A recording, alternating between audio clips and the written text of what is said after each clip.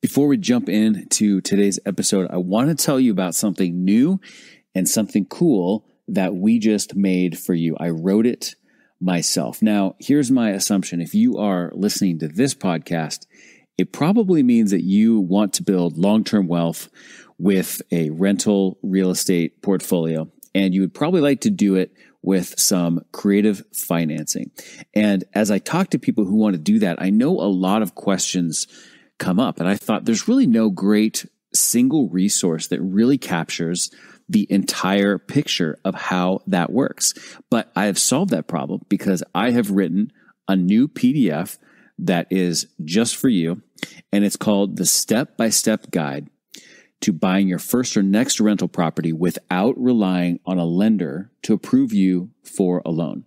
Like I said, I wrote this thing myself, and if I do say so myself, it's pretty thorough. And in this, you're going to learn a few things. I'm going to teach you about the 3 key strategies to find and negotiate quality off-market real estate deals that nobody else even knows are for sale. I'm going to teach you about what I call the yeses framework for getting off-market sellers to accept your offers.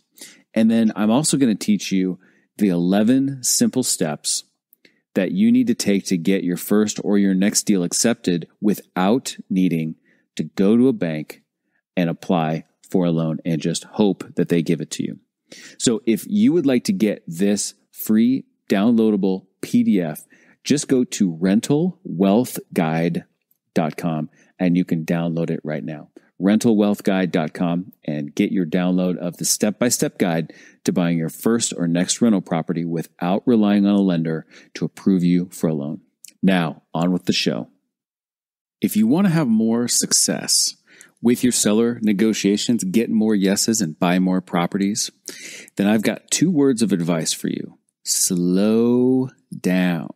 In today's episode, we're going to talk about the 3 big benefits of you slowing down and taking more time with your seller negotiations. So let's cue up the theme song and we'll dive right in. Welcome to Racking Up Rentals, a show about how regular people, those of us without huge war chests of capital or insider connections, can build lasting wealth acquiring a portfolio of buy and hold real estate.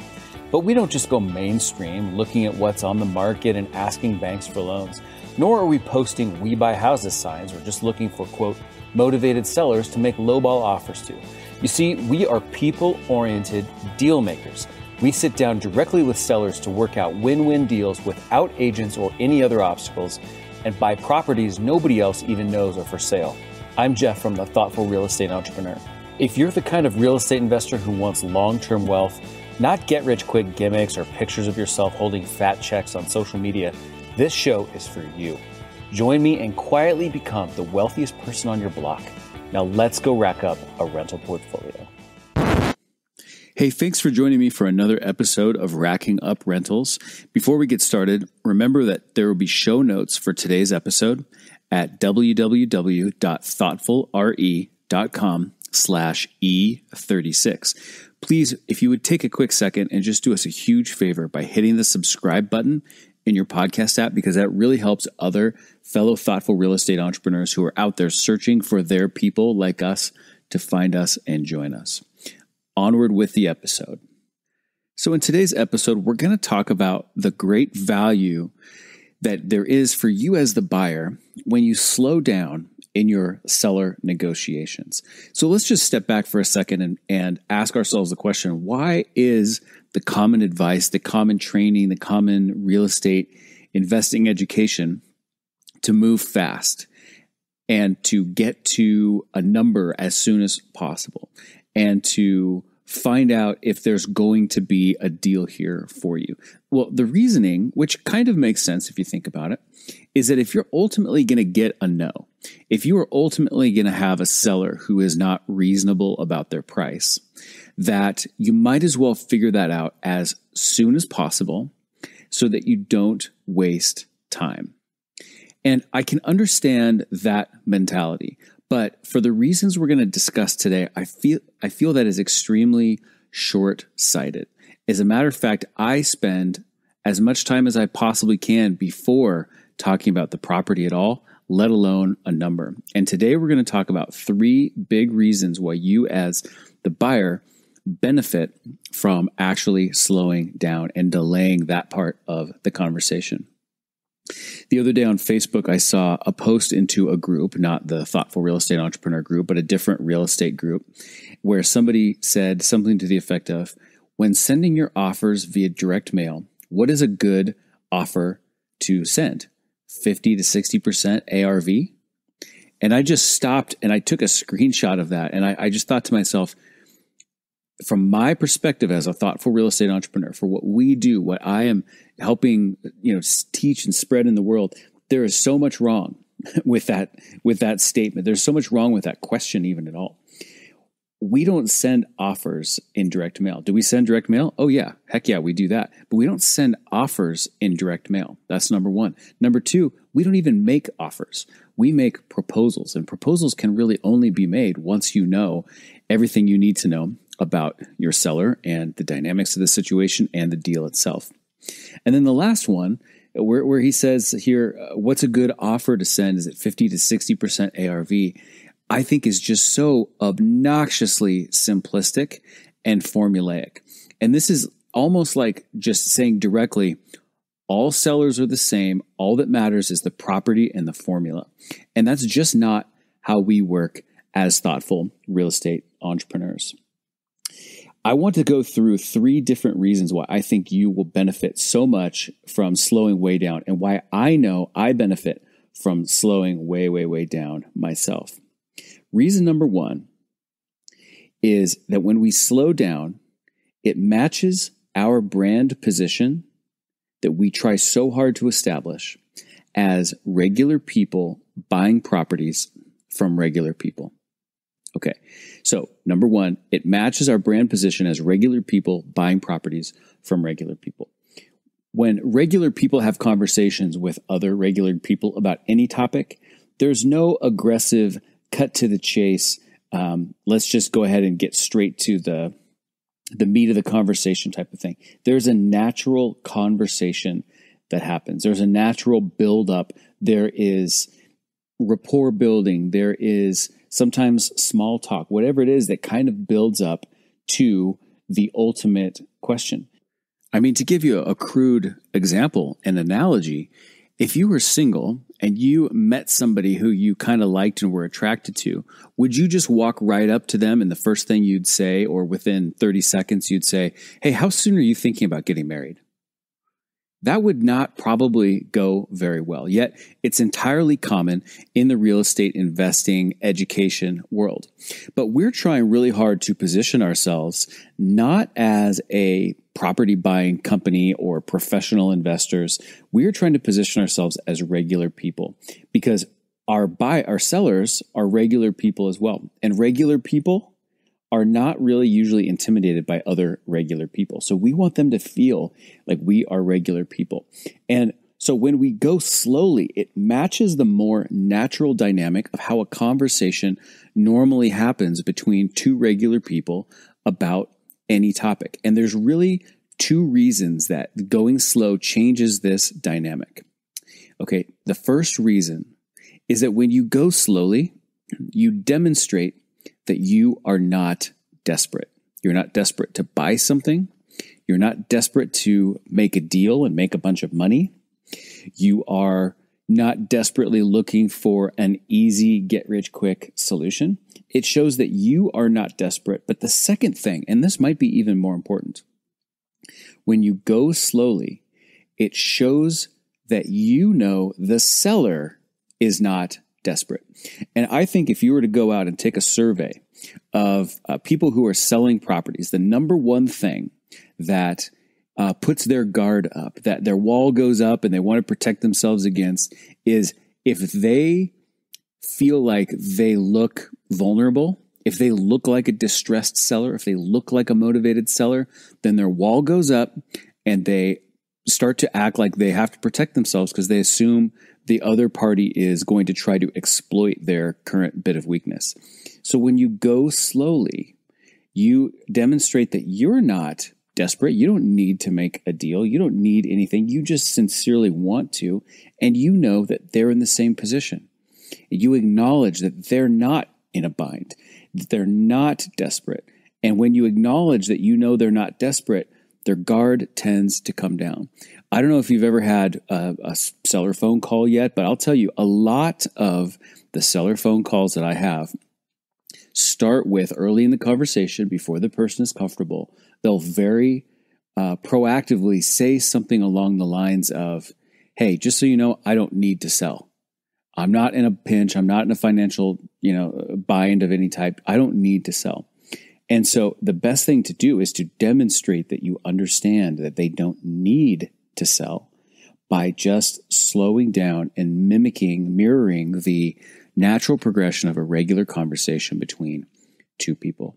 So reason number one that it benefits you as the buyer to slow down in your negotiation is that it matches and supports the brand position you are trying to establish as a regular person that's buying a property from another regular person. Reason number two that you benefit from slowing down in your negotiations, and this might be the biggest and most broadest of my three reasons for you today, is that going slowly, opens up so many more possibilities. It's almost hard to even articulate what I mean by this because the answer is so vast. But let me just tell you that you learn new things about your seller, about the property, about the situation, about all of the dynamics over time. Okay, you'll get an initial sense of what's going on from some of your initial conversations with them. But I can assure you that if you are in contact twice a week with this seller over the course of 3 months, you're going to know a heck of a lot more about all of the nuances and the dynamics of the situation than you would if you have talked to them twice over the course of 1 week. You will learn new things over time, and new insights and new things that you learn cannot possibly hurt you. They can only help you understand the situation better so that you can fine-tune your own proposal to better match that situation. I can tell you also that things that might have been a no on day one of your conversation can become, at least possibly, a yes over time as they get more comfortable with you. I can tell you about a time when I was buying a rental property, and in one of my first conversations with this seller, I asked them a couple questions that explored the possibility of seller financing. And they said, no, we're not really interested in that. We have some very specific things that we want to do with this money. We want to take these proceeds and we want to pay off a different property. Actually, I think it might have even been their primary residence. And so I said, okay, that's fine. And as we got to know each other more and more and talked more and more over time, and we slowed down, ultimately at the end, I gave them a proposal that matched exactly what they were asking me for. And I also chose to give them a second proposal that was with seller financing. And when I presented that, I said, hey, look, I know that you very clearly told me that this was not a deal structure that was going to hit the target for you and try to get you where you're trying to go here. But because I was already doing the thinking, I thought I would share this option with you also as free food for thought. Feel free to say no. I know it doesn't match what you told me that you wanted, but I thought I would at least put it out there anyway because I took the time to figure it out myself. So I thought I'd share it with you too.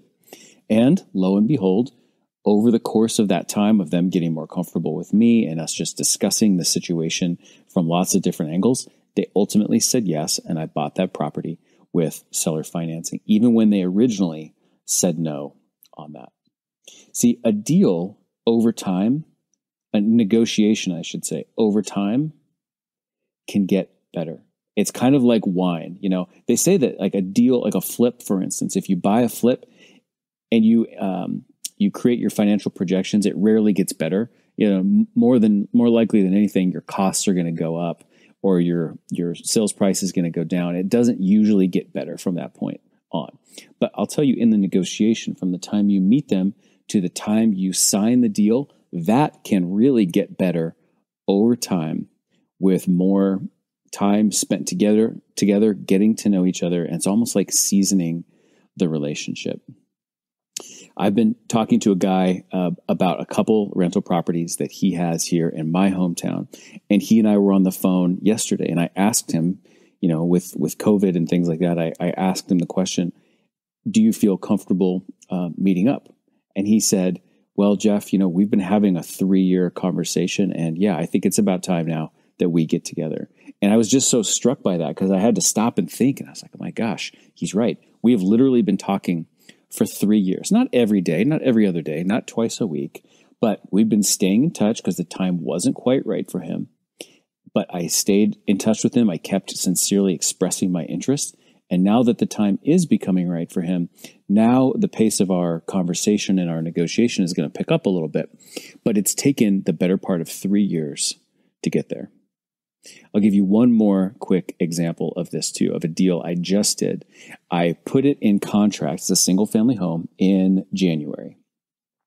And of course, a couple months later, COVID happened, and that kind of made everything in the world a little bit funny. But through our due diligence process, we found that the sewer line on this property was in what they call a party line situation with the next door neighbor.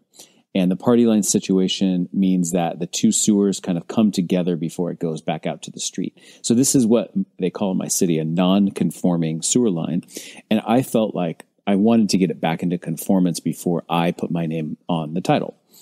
Well, there were some complications that came with that. And even though the seller understood that and was receptive to it, we actually needed the cooperation of the next door neighbor whose sewer line was also part of this. And based on some of just the real specific details of, where this party line connection happened, it really meant that the other party, the neighbor, is the one who is going to have to correct this situation. But that took months to get that seller to understand that. And ultimately, or I should say, it took months to get the neighbor to understand that and ultimately to accept that reality. And so my property here was in escrow for about 6 months. And over the course of that 6 months, I'd talk with my seller a couple times a week as we were working through the sewer line situation. But we really got to know each other, and we really developed a whole nother level of rapport. I mean, dare I say even friendship to a certain extent. And when we came down to within a couple weeks of finally closing after the sewer line situation was resolved, my deal with him, this is a seller finance transaction, but I needed to give him $60,000 down. And he needed that $60,000 to do a different unrelated project. And I was feeling like at that point, the $60,000 down was a little bit more than I wanted to do. But at this point, it's been 6 months. I can't really renegotiate that at this point. But when I went to him within a week or so of closing, I went to him and I said, would you be willing to let me make my $60,000 down payment in 2 chunks? I'll give you $30,000 at the day of closing, and then another $30,000 within 60 days of closing. Would you be comfortable with that? And he thought it over for a quick second, ran it by his wife, and they said yes. And so I effectively cut my down payment in half, the cash I needed to close the deal in half, and then had another 60 days to figure out where the other $30,000 was coming from. Now, if I had asked him to do that originally, I really don't think there's any chance he would have said yes. It didn't make any sense. We didn't have the relationship. We didn't have the rapport. But because there was so much more time invested in our relationship and us getting to know each other, that led him to feeling very comfortable with me and saying yes to that. So my purchase went from about 20% down to about 10% down, with a lot more time to enable me to come together with the other $30,000. So reason number 2 that you benefit as the buyer from slowing down in your negotiations is that slowing down opens up so many possibilities, untold possibilities. We can't even predict what types of possibilities will be opened up over time, but they won't be opened up if there's not a runway there of time to allow that to unfold. And the third and final reason I wanted to share with you today about how slowing down just helps you so much is that slowing down makes the sellers want to stick with you instead of starting over, because they become comfortable with you over time. And the idea of starting over with somebody who they don't have that level of comfort with can be really scary, daunting, and feel like a ton of work.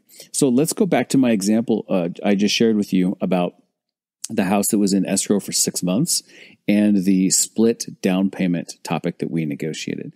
At this point, the property's been in escrow for 6 months, and I come to my seller and I nicely, politely ask, would you be open to the idea of me breaking my down payment into 2 chunks?